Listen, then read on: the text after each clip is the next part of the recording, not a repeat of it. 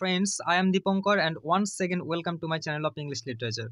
Today we will discuss the shortest poem of the Lucy anthology written by William Wordsworth.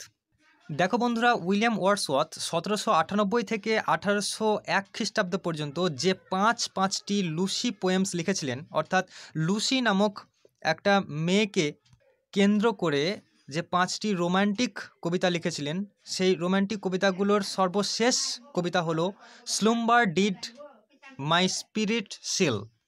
এই অ্যান্থোলজির অন্যান্য কবিতাগুলির মতো এই কবিতাটিও lyrical ব্যালাডসে publish করা হয়েছিল 1800 খ্রিস্টাব্দে। দেখো বন্ধুরা, এই কবিতায় যে প্রথম লাইনটি আছে স্লুম্বার ডিড মাই স্পিরিট সিল, এই লাইনটা দেখেই বুঝতে পারছি আমরা এই কবিতাটা একটা ইম্যাজিনেটরি কবিতা, ইম্যাজিনেটিভ এক ধরনের কবিতা, যেখানে কবি ভাবছেন কিসের মধ্যে? ঘুমের মধ্যে ভাবছেন। স্লুম্বার মিন্স স্লিপ, ঘুমের মধ্যে ভাবছেন যে তার আত্মা যেন বদ্ধ হয়ে গেছে, সিল্ড হয়ে গেছে। I had no human fierce, আমার কোনো রকম মানুষের জন্য কোনো ভয় নেই। এর কারণ কি? কারণ লুসির প্রতি কবির যে ভালোবাসা সেটা ইমমর্টালিটি এর পর্যায়ে পৌঁছে গেছে। কারণ কবি আগেই তো জানে যে লুসি তার মারা গেছে, অথচ কবি বলছে যে I had no human fierce about Lucy. লুসির জন্য ভয় হতো আগে, লুসির জন্য কবির আগে অত্যন্ত ভয় হতো, কিন্তু বর্তমানে লুসির জন্য তার কোনো ভয় নেই, কারণ তার লাভ যে পর্যায়, সে পর্যায়টা ইমমর্টালিটির পর্যায়ে পৌঁছে গেছে। C seemed a thing that could not feel the touch of earthly years.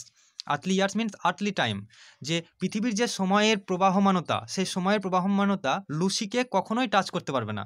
Lucy এখন একটা ইমমর্টাল বার্ডের মতো হয়ে গেছে। কবির প্রেমিকা লুসির ক্ষতি সাধন করার ক্ষমতা আর কারও নেই।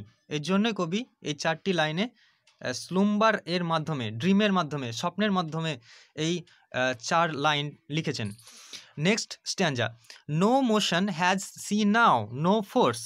বর্তমানে তার কোনো মুভমেন্ট নাই, তার কোনো চলাফেরা নাই, তার গতি নেই। নো ফোর্স, তার কোনো শক্তি নেই। সি নাইদার হিয়ার্স নট সিজ, সে দেখেও না, সে শোনেও না। দেখো বন্ধুরা, প্রথম লাইনের যে ফ্যান্টাসি, প্রথম 4টি লাইনের যে ফ্যান্টাসি, সেই ফ্যান্টাসি ওয়ার্ল্ড থেকে কবি এখানে বেরিয়ে এসেছেন এবং রিয়ালাইজেশন করছেন যে তার লুসি বর্তমানে সত্যি সত্যি তার কাছ থেকে অনেক অনেক দূরে চলে গেছে। ঠিক আছে, so no motion has see now, তার কোনো চলাফেরা নাই, তার কোনো শক্তি নাই। C neither here C can see, সে শুনতেও পারে না, সে দেখতেও পারে না কোনো কিছু, কারণ একটা মৃত মানুষ কীভাবে শুনতে পাবে বা দেখতে পাবে। Ruled round in earths diurnal course, পৃথিবীর আবর্তন গতির সঙ্গে সঙ্গে, পৃথিবীর আবর্তন গতির সঙ্গে সঙ্গে সে নিজেও ঘুরছে।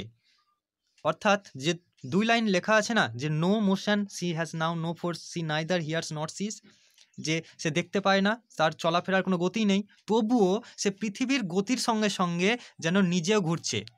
ঠিক আছে, here diurnal means the Latin adjective off day with rocks and stone and trees. ঠিক আছে, এখানে কবি বলছেন যে পৃথিবীর আবর্তন গতির সঙ্গে সঙ্গে আমার লুসি আমাকে ছেড়ে ঘুরছে, এমনিতেই ঘুরছে, যেমন করে সবাই ঘুরে।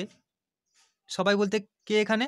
রকস, স্টোন অ্যান্ড ট্রিজ, পাথরদের সঙ্গে। এখানে ইনঅ্যানিমেট থিংস অনেক কটা দেওয়া আছে, পাথর, তারপরে তোমার পর্বত, তারপরে ট্রিজ, এই সমস্ত জিনিসের সঙ্গে সঙ্গে আমার লুসিও ঘুরছে, যদিও তার মোশন নাই তবুও তার মোশন আছে। This was the summary of this poem, my friends. Now we'll take a look on some MCQ questions that may come in the exam. Wordsworth's spirit has been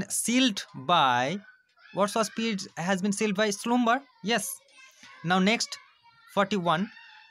The cause of the Wordsworth slumber is... Now the answer will be numbness due to Lucy's premature death. Okay. Now the question number 3. At present Lucy, বর্তমানে লুসির কি হয়েছে অবস্থা? Has no motion no force neither here's নর সিজ, এই সব কটি হবে। ঠিক আছে, so the answer will be all of the above, D. Next question, diurnal course. Here diurnal is the Latin objective off day, it's not deity, it's not night. Next question 44. Lucy poem war published in, কত সালে publish হয়েছিল? বলেছি 1800 খ্রিস্টাব্দে published হয়েছিল। So that's all my friends. তবে বলে রাখি যে এই চ্যানেলে গ্র্যাজুয়েশন, পিজি, নেট এবং এসএসসির বিভিন্ন টপিক্স এর যে নোভেল, পোয়েমস বা ড্রামা, এই সমস্ত বিষয়ের যে এমসিকিউ, শর্ট এবং সামারি দেওয়া হয়, সেগুলি পাওয়ার জন্য এই চ্যানেলটিকে সাবস্ক্রাইব করতে পারো। Thank you.